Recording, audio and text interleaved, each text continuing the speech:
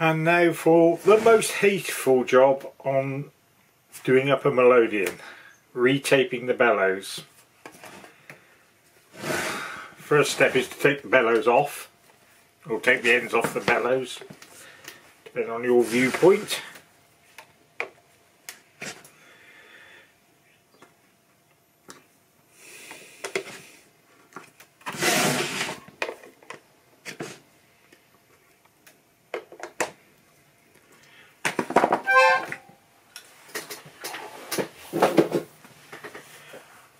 As we're taking both ends off, it's really reasonably important to mark the bellows so they go back on the way they came off. What I normally do is write treble top, or TT. Possibly you can't see that. Just inside the top of the treble, so that it will go back on the way it came off.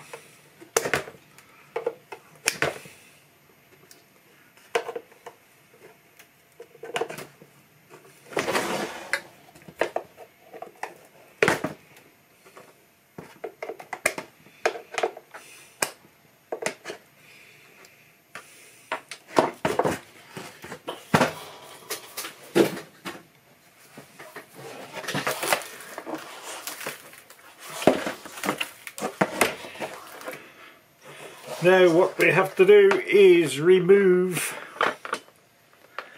the old bellows tape.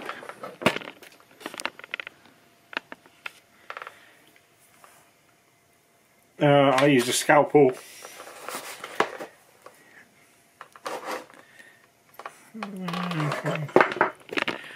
Try getting in a bit closer.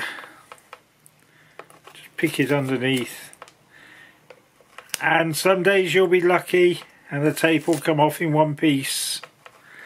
Or today, days like today, it's going to come off in 1,000 pieces.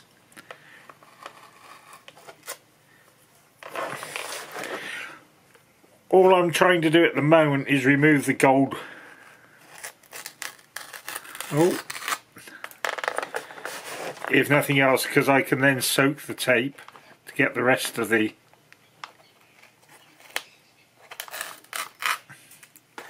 tape off, but it is just coming off quite nicely. I usually go up one side, flip it over and go back again.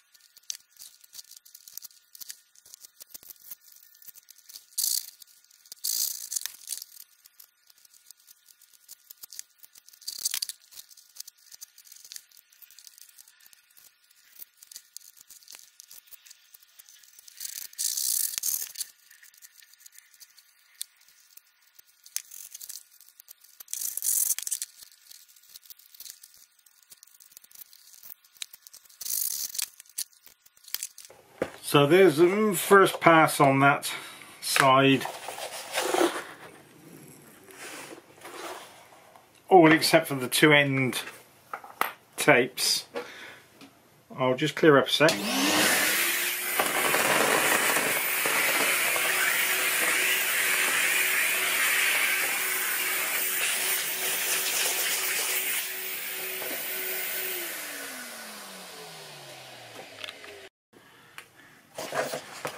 The two end folds, the tape is actually stuck down between, where are we?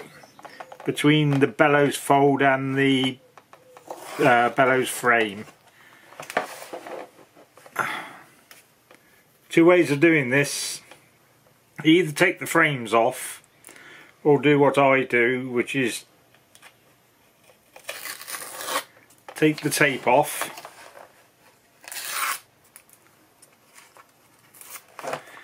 and then run my scalpel down in this gap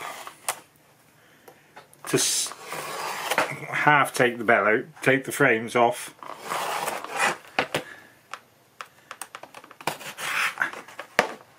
and then just dig out as much of the tape as you can get.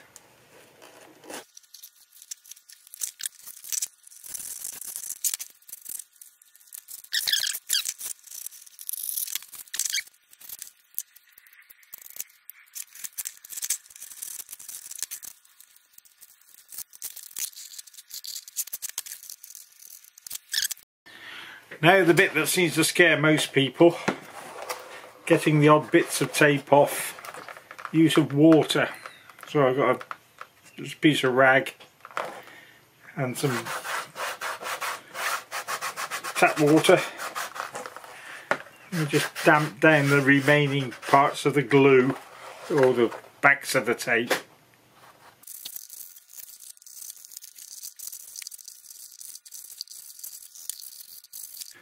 Then just wait a few minutes and we'll come back and remove those bits of tape. Okay, should now all hopefully just scrape off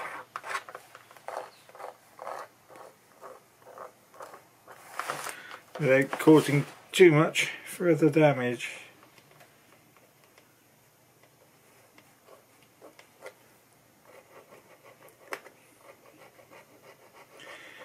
Using the back of the scalpel blade rather than the front.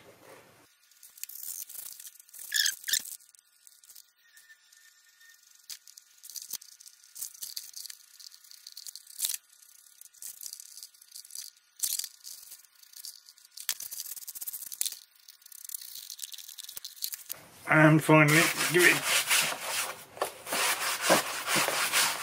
going with a paintbrush, which will remove all the loose little bits.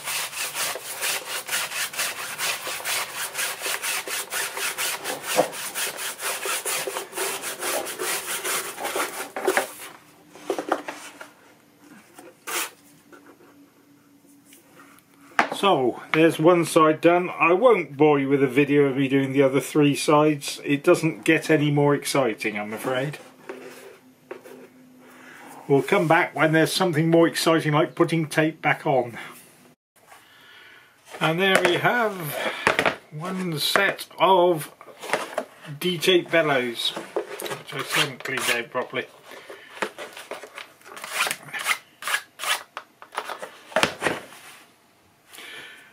Next job is to cut the tape out to retape it.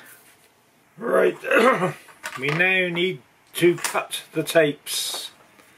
I use Charlie Marshall's best quality stripy Italian tape. It is 3/4 inch.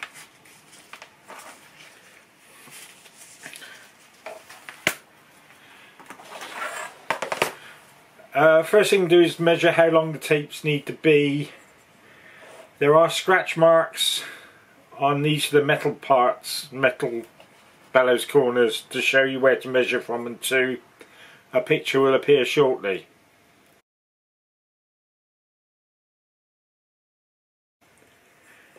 Happens is 26 centimeters on the long side and 13 centimeters on the short side. And there are a total of 18, 1, 2, 3, 4, 5, 6, 7, 8, 9, 10, 11, 12, 13, 14, 15, 16, 17, 18 strips per side. It's really important, if you want the job to look right, for all the tapes to be the correct length, to which end I do this.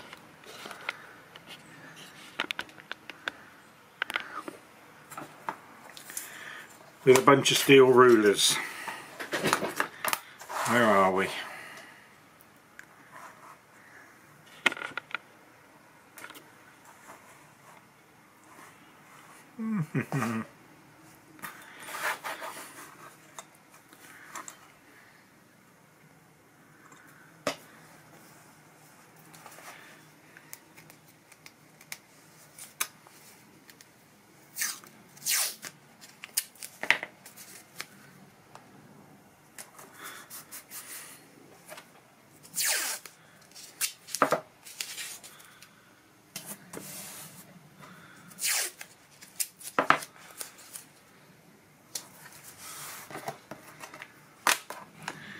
And set this one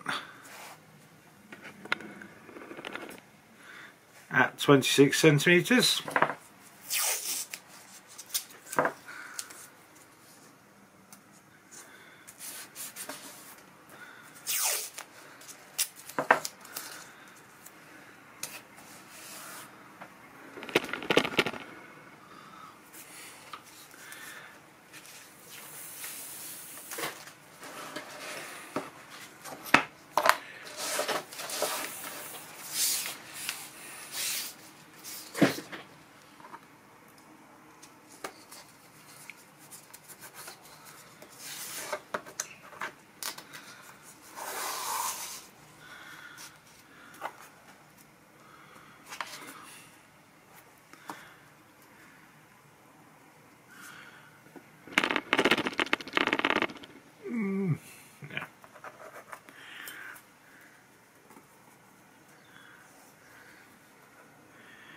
And away we go. One.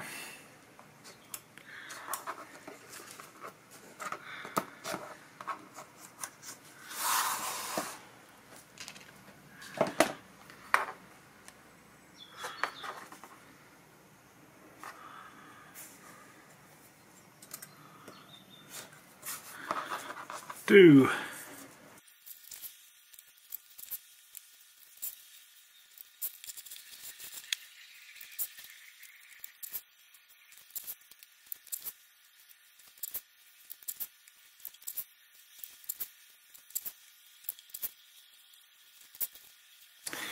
There's the first 18.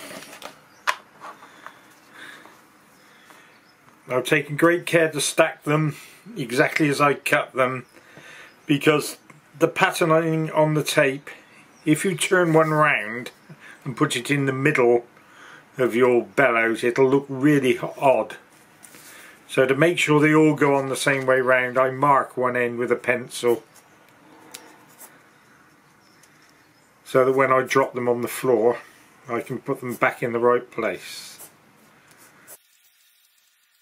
I'll get back to you when I've done all the rest of them. Now fit the frame end tapes, which is by far the most difficult part.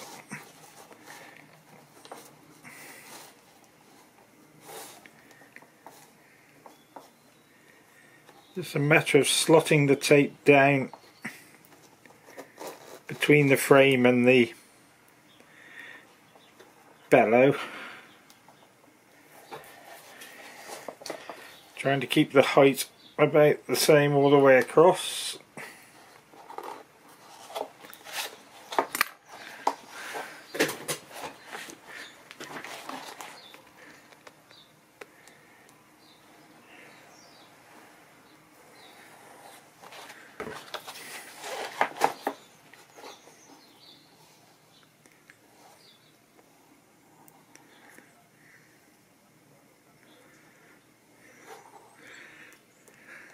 PVA glue.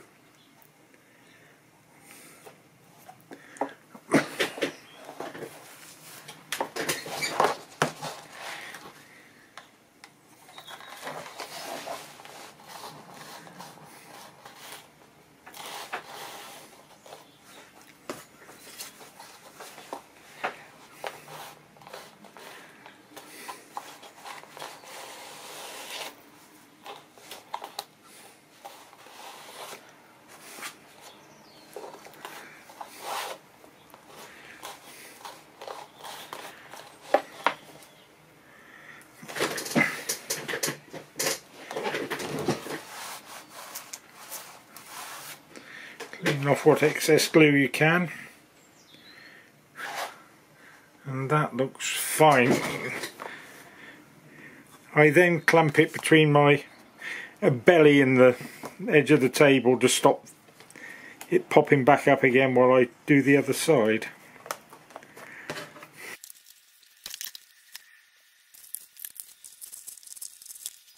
That looks fine.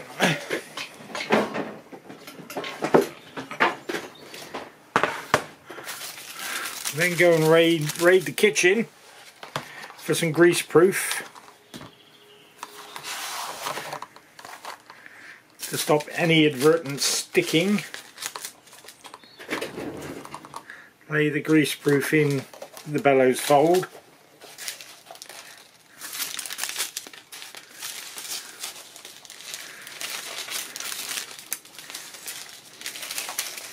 It'd be easier if it wasn't so curly.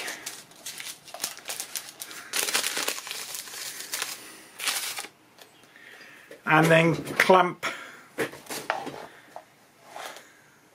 the bellows up. Have a change of camera angle, I think.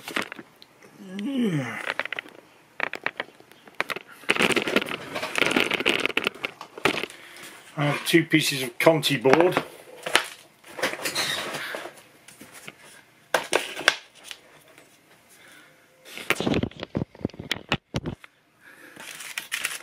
Put the bellows in between. And some quick grips.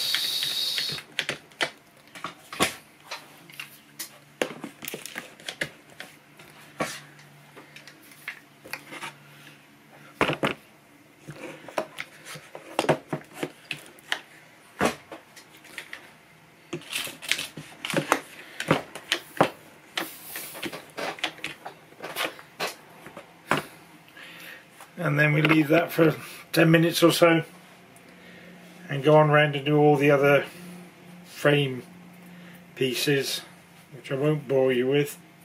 It's just more of the same. To finish off the edge tapes, I run a bead of super glue, Gorilla super glue, into this gap.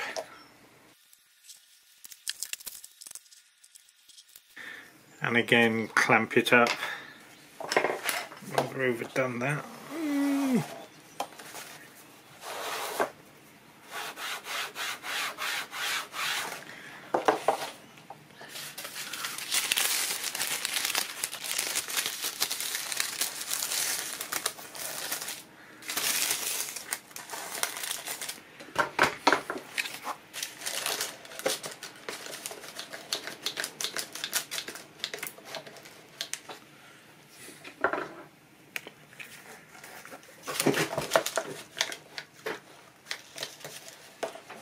Thus. Leave it to dry, repeat for the other sides. Right, taping the rest of the bellows. I've marked each edge of the bellows with a line, which will be the end that carries the tape with the mark, just so that I make sure that all the tape's laying the same way. First job is go through all the tapes and fold them in half. Just makes fitting them easier.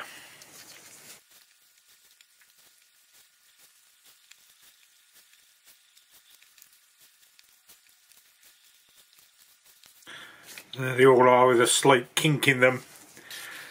Just makes fitting them easier. Then as much PVA glue as you can manage.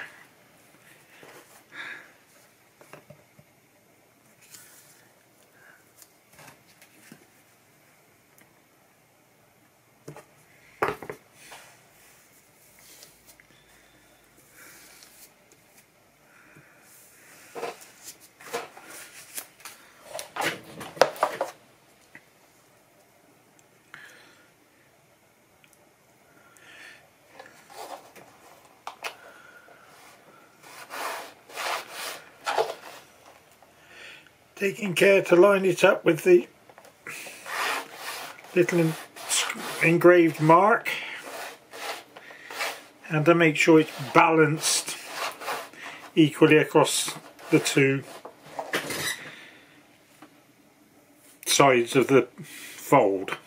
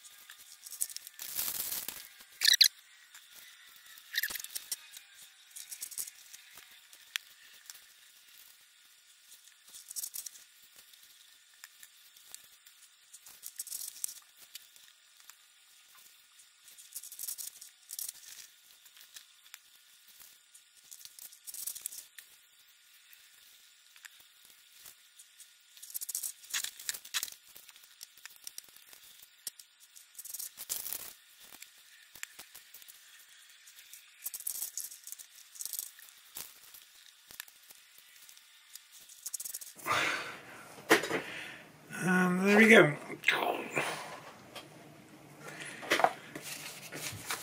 What we need to do now is clamp it up so the glue dries.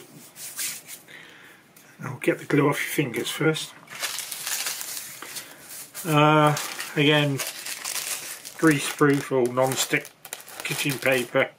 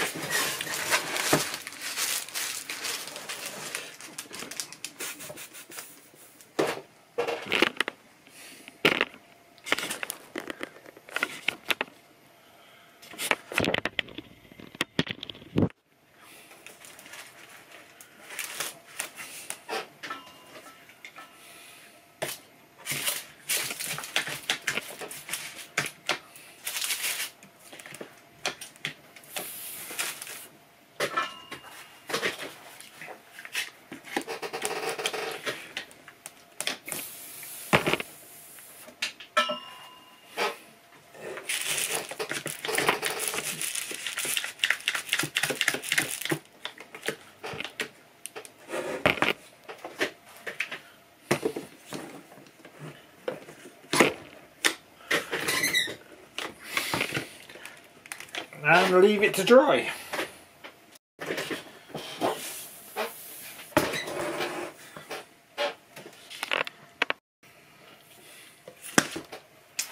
And hopefully it's all done on this side.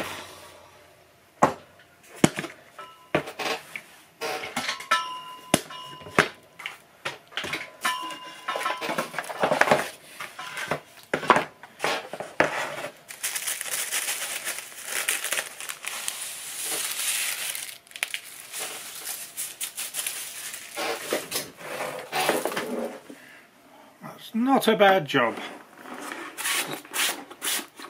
Putting any loose bits of debris.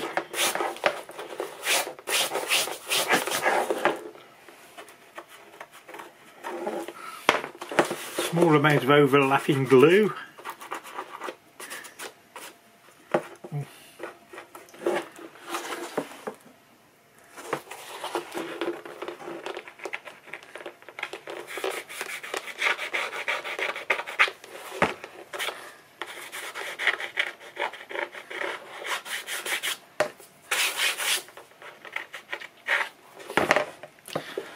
So there's one side done. I won't bore you with videos of the other three, but we'll come back when it's all finished. And time has passed, and it's time to unveil the new bellows, or the new bellows tape at least.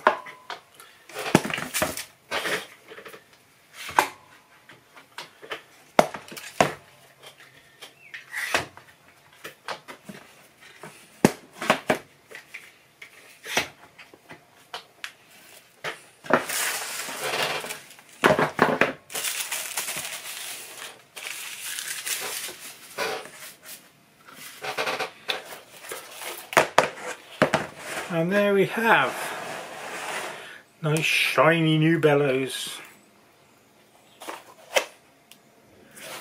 Let's fit them back on and check that everything still works.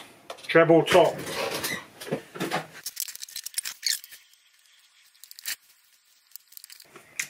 First thing to check is whether the bellows straps still work, because this tape's thicker than the Hohner tape. It's actually taken up the slack because they were a bit loose.